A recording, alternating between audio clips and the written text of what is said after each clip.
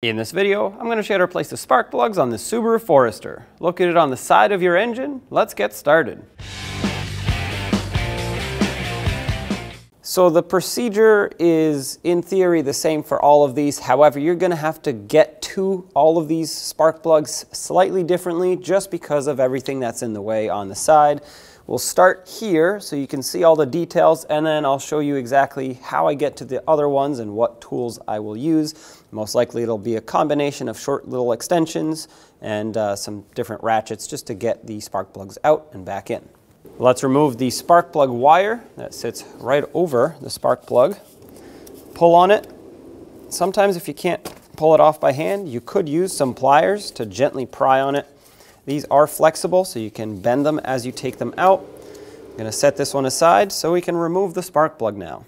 Let's drop in a spark plug socket. This will be a 5/8 socket or 16 millimeter. I'm going to put an extension on it before I fully insert the spark plug socket in there. And then on the end of this, since you don't have much space with the air box in the way, I'm going to put a ratchet on it. If you have a longer extension that you can put in there, well, go for it, but this is where I'm going to stop with the extensions, because keep in mind the spark plug will come out and basically lengthen or shorten your available distance. I have this short ratchet that's going to come in very handy for this. Just going to unthread the spark plug and might have to remove one of my extensions, or maybe not. Just make sure you don't jam up your tool into the air box here.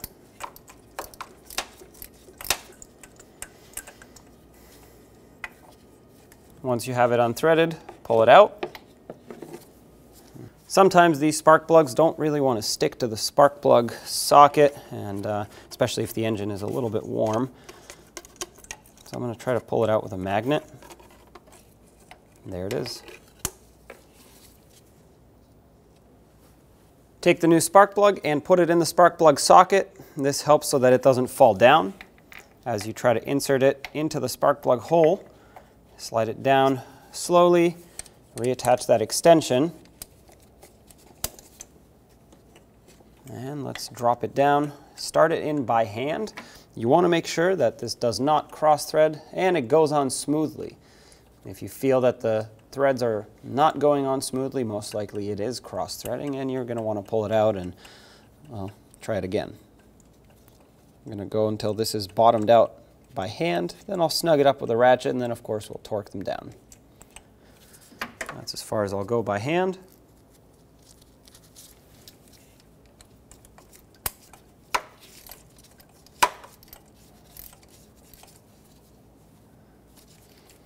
All right, that's snugged up.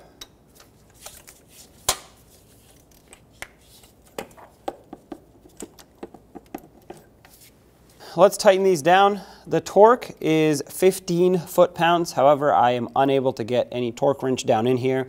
But these spark plugs with the little washer at the base of the threads that crushes, you want to tighten between 1/2 and 2/3 of a turn in order to fully seat them. So that's what we're going for.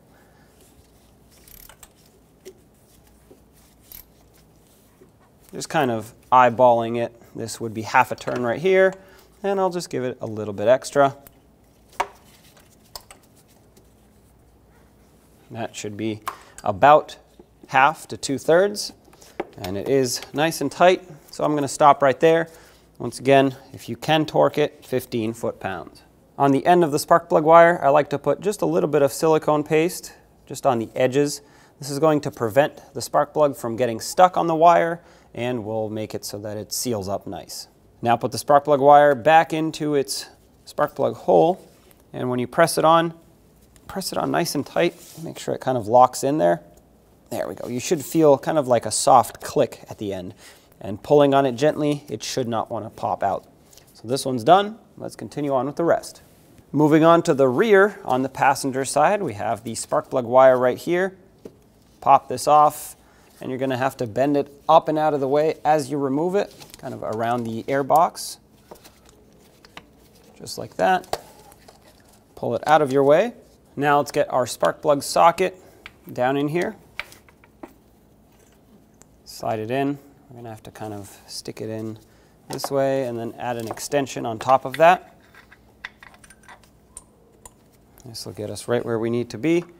And then of course our ratchet. Let's break this free and remove it.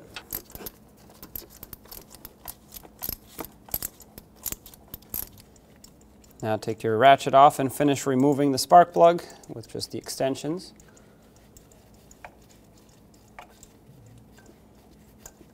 Separate our extensions on the way out here.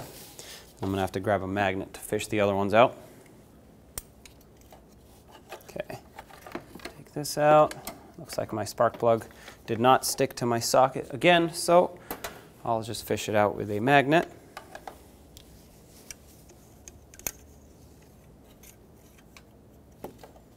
All right, there it is.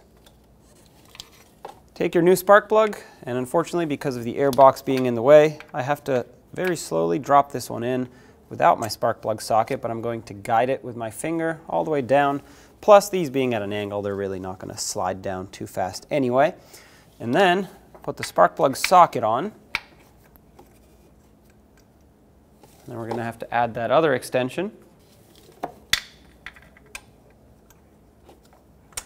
And with this on, let's start threading everything in. The spark plug socket, I felt it seat on the spark plug, so that's perfect. And just turning this slowly, you should feel the spark plug threads engaging into the head. If it's not going smoothly, you're going to want to back it off and try again because you don't want to cross thread it. This is bottomed out by hand, pretty much as I'll be able to go, so let's snug it up. That just bottomed out with the crush washer, so once again between 1/2 and 2/3 of a turn. Here we go. That's 1/4. That's 1/2. So right now, just a little extra. That should be plenty tight. So now let's take our tool out. Okay, there we go.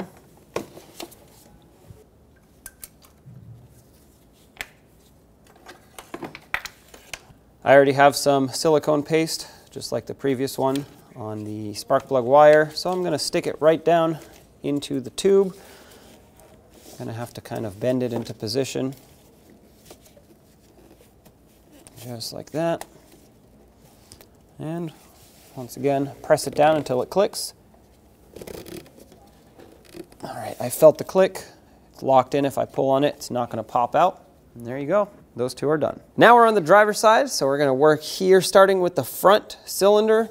That's right here where the spark plug wire goes down. This one is, well, a little bit more difficult to reach just because the battery and washer tank are in the way, but still doable. Grab onto the spark plug wire, pull out, and remove it from the cylinder. And there it is. Set it aside. Now take your spark plug socket, drop it right in. I have a little extension already attached to it. But basically it's going to be the same story as before. We're going to put that in and then put another extension in. And if you have a short ratchet, that always helps with these. So break it free and unthread it the rest of the way. There we go. It's loosening up a little bit.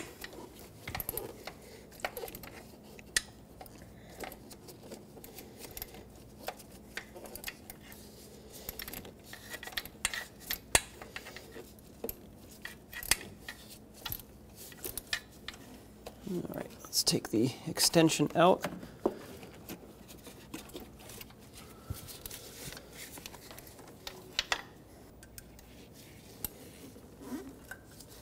And there's the spark plug. Now let's grab the new spark plug, put it in the spark plug socket so it doesn't fall down if you can, and slide it in all the way. We'll add our second extension. And start threading this in, nice and gently by hand, making sure it goes on smoothly. That's bottomed out, so let's give it that 1/2 to 2/3 of a turn, unless you can fit a torque wrench in here.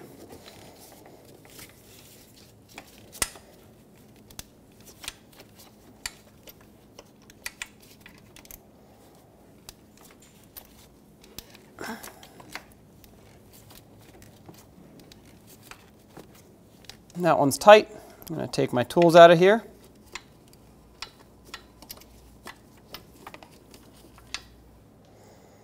Put a little bit of silicone paste on the end of it, and let's slide it onto the spark plug. Putting the spark plug wire back onto the spark plug. Slide it down, press it on, and I just felt that click, it locked in. Perfect. All right, here we go on to the last one. Reach right behind the one we just removed, pull on the spark plug wire, remove it.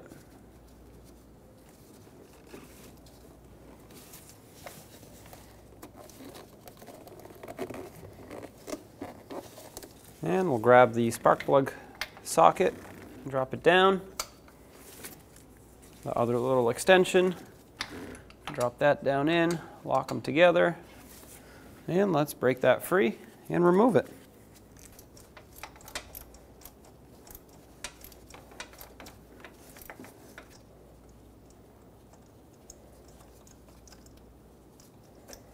All right, get your tool out of here. And fish out the spark plug.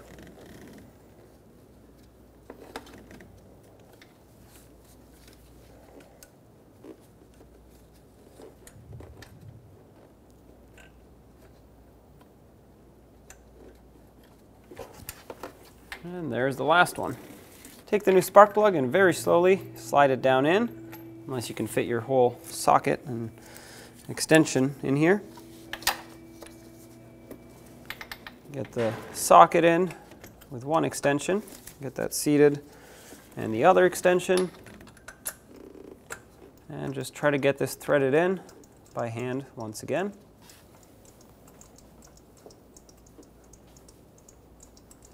Here we go with that 1/2 to 2/3 of a turn.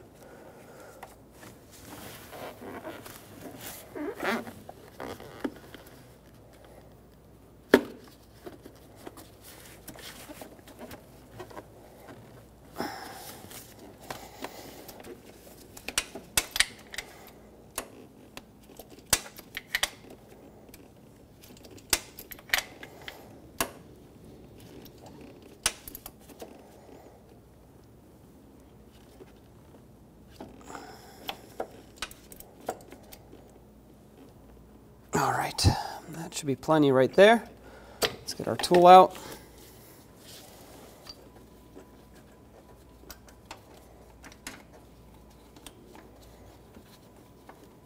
A little bit of silicone paste on here. All right, now grab the spark plug wire and slide it back into the cylinder. Press it on till it clicks. This might be difficult since you have limited space. All right, there we go. Yep, that's locked in. Perfect. When only the best will do, demand TRQ. The only company that lets you view before you do. TRQ is committed to offering the highest quality aftermarket auto parts that are engineered for peace of mind. Thanks for using and viewing with TRQ.